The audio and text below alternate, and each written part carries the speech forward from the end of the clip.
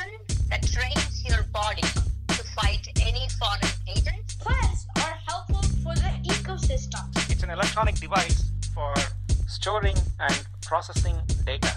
The nervous system is all the collection of nerves in your body. Yeast is a eukaryote. Welcome to Spectacular Science, where it's all about science, with your host, Akshay. Hey listeners, welcome back to this episode of Spectacular Science. I'm your host, Akshay. Have you ever wondered about food chains? You know, when one animal eats another or an animal eats a plant, and it goes to the next, to the next, to the next. Well, food chains do more than that. It shows the flow of energy through ecosystems, or different groups of animals and plants. And this flow of energy is essential to keeping a balance in nature and on Earth.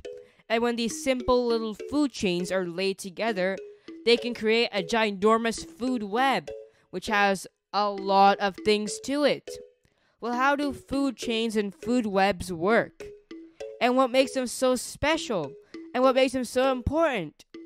What are the parts of a food chain? And what role do animals and plants play in it?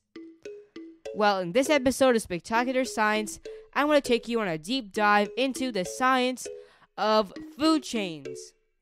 Get ready, because this is dealing with a lot of food and a lot of food in the ecosystems on Earth. Alright, let's get right into it.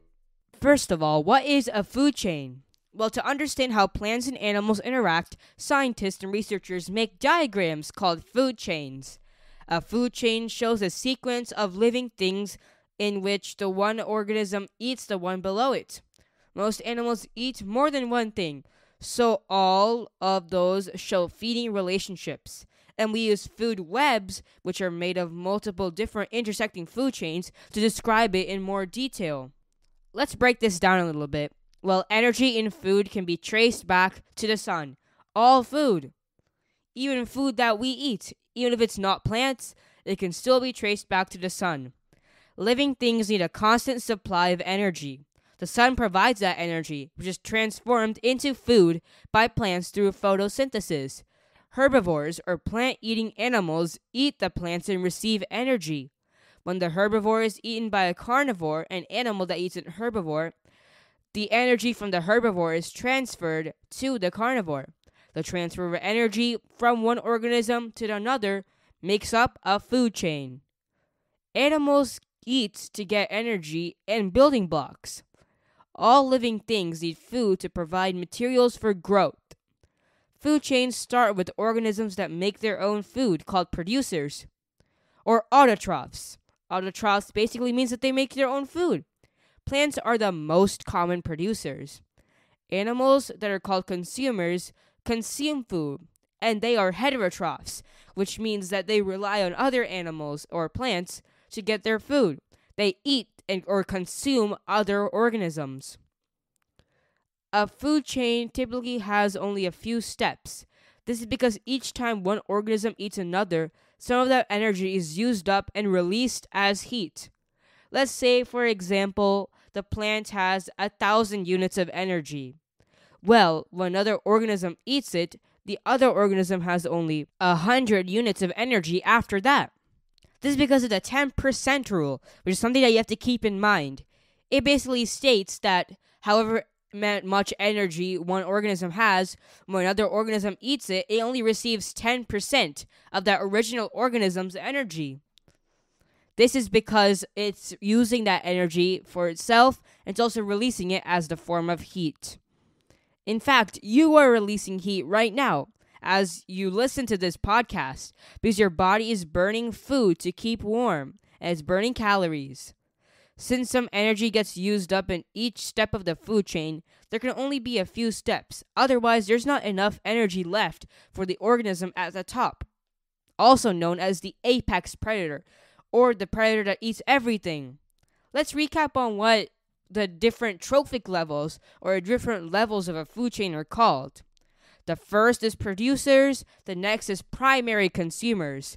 Primary consumers are usually herbivores and eat only plants. And there's secondary consumers and tertiary consumers after that. And those can be carnivores or omnivores, which means they only eat meat or they eat meat and plants. After that comes the apex predator. The apex predator can't be eaten by anything else. This is the apex predator because it's right at the top. And examples of apex predators in many ecosystems can be wolves or even lions or tigers. After that come decomposers, which decompose and break down the dead remains and waste of these organisms, of any organism in fact, and they release that nutrients back into the soil. So those are the different trophic levels or levels of a food chain. Next is a food web. A food web is a model of intersecting food chains. Most organisms can be eaten by many different animals. A food chain wouldn't be able to show all this.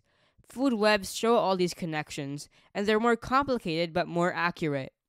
For example, in African savanna food chain, we can see that multiple arrows are pointing to different animals. Let's say we have a lion or a zebra or a gazelle. Arrows on food webs and food chains can show that the lions or zebras, all those different animals, be eaten by each other. And the arrows show the flow of energy through an ecosystem, or how ecosystems balance the amount of nutrients in the ecosystem. We've got to focus on something that's pretty important. It is a group of consumers that's often shown on food webs, and they're called decomposers. Decomposers are organisms, mostly bacteria and fungi, that break down dead plants and animals, eventually turning them into nutrients that will be added to the soil. These nutrients are very important to continue the cycle in the ecosystems. Slugs, earthworms, millipedes, centipedes, and mushrooms also help break down dead things. Without decomposers, nutrients would not get recycled, and we have piled up dead material everywhere.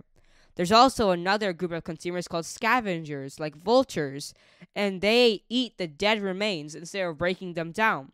And scavengers and decomposers are really important for ecosystems because they ensure the balance between dead and alive animals. It is so cool to think that in your backyard, you have an entire food chain or even food web going on. Just go outside in your backyard and see what animals you can spot. Do you see a frog eating a fly, or a grasshopper munching on grass, or even a raccoon eating the garbage? Well, those are all examples of food chains. And did you know that humans also have places on many different food chains and food webs? That's right. Humans are always usually at the top of the food chains when it comes to multiple food chains, like an ocean food chain where humans are at the top along with sharks, because humans are eating the fish in the oceans, and that causes them to be kind of the apex predator. It is so cool to think that we have a role, and so many animals have a role in all of these food chains and food webs going around us, and in all the ecosystems on Earth. Earth is such a magnificent place. Before I go adventuring into nature to find out more, what did we learn today? We learned that food chains show the transfer of energy through ecosystems, and these chains show organisms eating one another, starting off with producers, like plants that make their own energy from the sun, and the sun is most important, remember that. It all goes to herbivores and then goes to carnivores, and eventually ending up at the apex predator, or the top predator that's not eaten by anything else, and finally ends with decomposers that break down dead waste. And these intersecting food chains can start to create food webs, and these food webs are the most accurate depiction of what animals eat. Even humans are part of a giant food web. It is so cool to think that even in your backyard, there is still a big ecosystem and a big food chain that's going on just in your backyard. Try to go out there and see what food chains and food webs you can find. Please visit spectacularsci.com, my podcast website, to find interactive activities, articles, and blog posts. You can also find the link to sign up for the Spectacular Science membership, where you can get lots of bonus content. You can also find a link to sign up in the show notes below. You can also contact me at spectacularsci.com/contact or email me at podcast@spectacularsci.com. I love interacting with my listeners, and I love it when people reach out to me asking me science questions and giving me episode recommendations. Thank you so much. Also, please subscribe wherever you're listening right now. It really helps, and you'll be updated whenever we release a new episode. It also helps me create new episodes and encourages me a lot. Thank you so much for all your support. Thanks for listening to this episode, and we'll see you on the next episode of Spectacular Science next week. Keep thinking about science.